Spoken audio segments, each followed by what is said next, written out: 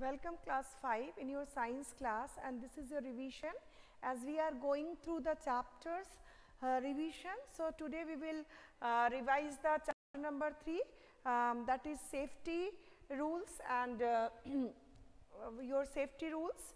So, we will go through the safety rules, safety and the first aid. So, we should have to remember that we should be always alert in the roads. There are different rules. All the rules we have to follow properly, otherwise we will meet with the accidents. So, what are the road rules? We should always cross the road from the zebra crossing. We should always follow the traffic rules. We should have, before to crossing the road, we have to see our left and right both very well so that we can cross the road, and we have to keep in our mind what are the meaning of the different kind of sign. Suppose there is a different type of signs are there. One way, somewhere you will see two arrows are there which shows the one way, and one U type arrow which is being cut down, that is for the no U-turn. There is no parking is also given, and somewhere we will see the work is on the progress, so we should not enter that road. So, there are different kind of signs. Even somewhere there is just hump is being given, so that is the sign for the speed breaker, and you have to slow down your speed. So, there are different kinds of sign which shows us different type of meaning, and we should know all this meaning so that we can follow all the traffic rules very well. Understood? Now, there are few rules about the fire related with the fire. If the minor burns are there, that time you have to use some. At first you have to wash the area which is being burned. If the minor type of burns are there, you have to wash the area and use some antiseptic cream. If you don't have any antiseptic cream, then in that time you can use a paste made up of baking soda and water. Okay, and if the burn is immediately go for the doctor, and before that we have to wash them.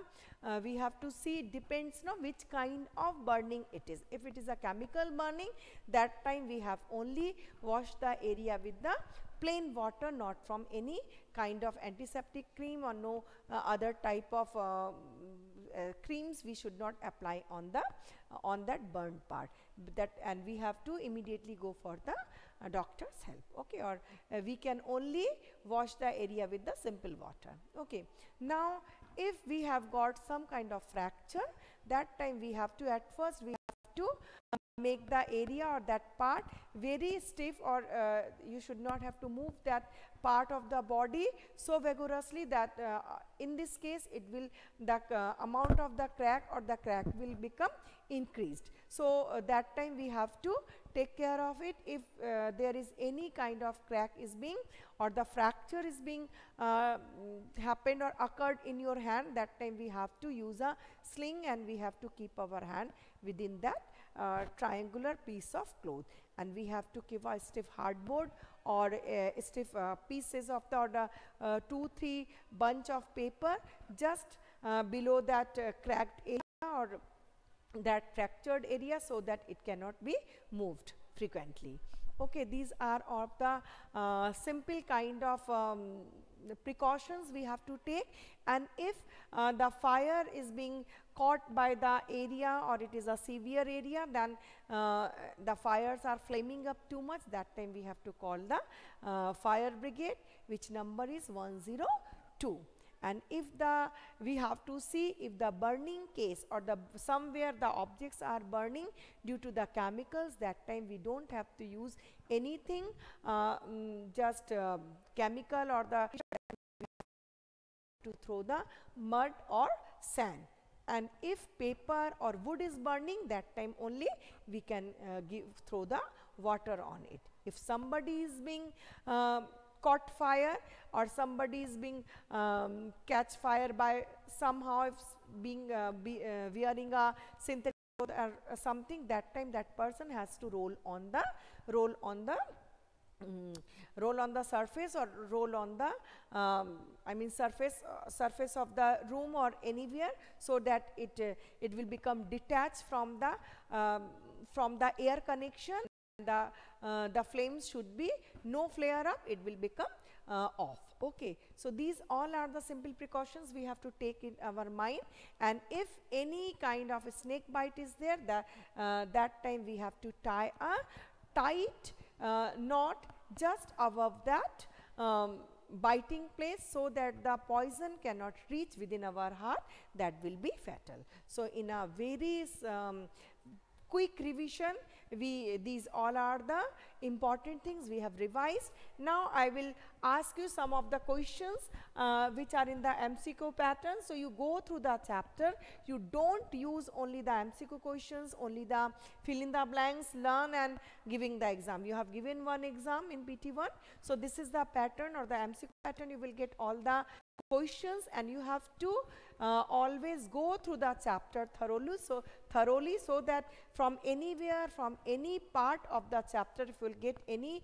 MCQ question, you can do it well. Because when you read it thoroughly, when you will go through the chapters thoroughly, then you will be able to do all the answers quickly and very well. But all the long questions and that, but you have to go through all the answers, all the MCQ questions as well as the long and short answers, because maybe the MCQ question you will get from your question answers. Okay, so go through all the answers, go through all long answers, go through your MCQ, go through your fill in the blanks, all the questions whatever in the exercise, you have to revise that, as well as you have to read the chapter very well. Okay, then you will able to give all the answers. Now the first one is in the revision part, being careless on the road, it can lead to serious what? A jam, illness, accident, all of them. What it would be? It should be, you can say it is jam, but it is given here now being carelessness. So when we are careless, there will be no jam, there will happen only when it will be accident, because when we are not alert, when we are careless, that time accidents occurs, isn't it? So this accident will happen. Next one is 2 number, the sign on the roads are called zebra crossing, traffic sign or traffic light. These are not related to light, so these all are the traffic sign. So there may be any kind of sign is called the traffic sign, which is for our safety given on the all the crossings. We can see these type of signs. Okay. Now third one is we should use dash to cross the road. Footpath, zebra crossing and vehicle. I hope you know this. We always should have to cross the road from this zebra crossing. So zebra crossing is the correct answer. And next we will see, in case of short circuit we should switch off. So in case of short circuit we should switch off what? Air condition, fans, supply. So if there is a short circuit, always we have to switch off the main supply of the electricity in our home. Okay, that will save our life, that will save all the electrical appliances, they will not get destroyed. Next one, we will see which of the following are poisonous: water, insect killers or the toffees. We know pesticide and insecticides both are poisonous. Due to these pests and the insects are being died and they are being killed. So this is the answer, this is insects killer. Next one is when a bone gets broken or cracked, so it is called bleeding, fractured or a sprain. Sprain is when swelling is there, but when is any kind of bone is being cracked, that is called fracture. That all I hope you can do well. Next one is in chemical burns, wash the affected area with Dettol, Bernol or water. It should be water, because we know already the chemicals are on the skin surface, and when we will again apply some chemical, that will become worse. So you have to wash the area only with the plain water. Okay, so these all type of answers, MCQ questions you will get in your paper or in your assessment. And the only difference is that in first PT1 you have to attempt it only 20 questions, and now you have to attempt 50 questions. So the time period will be become increased, and I think you will able to do all the answers, but go through the chapters very well. In our live class we will revise the chapter again. Okay, that's all for the day. Thank you go through your revisions and study well, okay? And have a nice day for your festival and a very, very happy Children's Day, okay?